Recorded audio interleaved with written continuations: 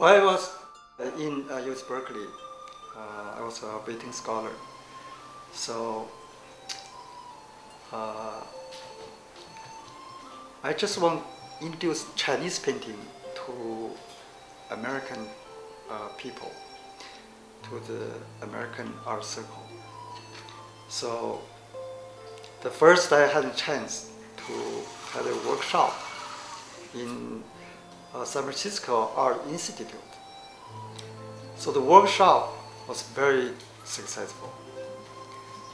So the people, a lot of people want to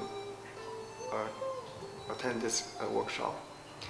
So we separate 2 times because one time too many people.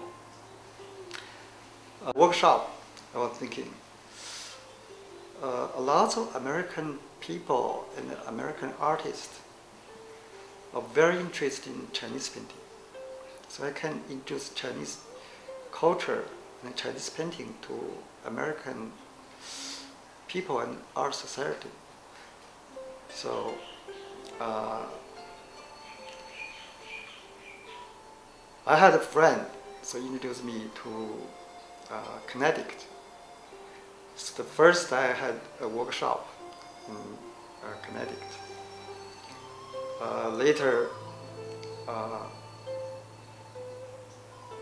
the Connecticut College, so they have a Chinese department. This Chinese department is the first department in America. So they teach students Chinese art, Chinese culture, everything about Chinese. So I gave the speech to Connecticut College. Of course, I spoke Chinese. They hired a translator. So later, I got a chance to have a lecture and demonstration in Yale University and the Yale Art Museum. So in Yale Art Gallery, I first saw very rare Chinese painting, original Chinese painting there. So I thought, oh, American people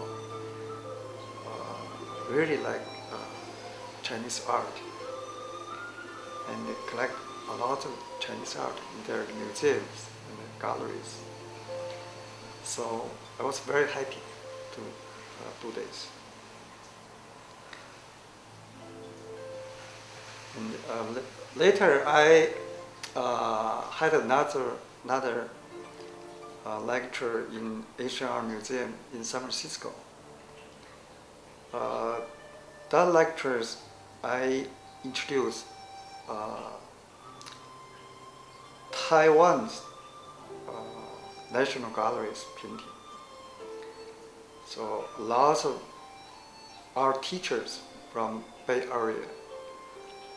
So they went to Asian Art Museum. So I gave them a lecture.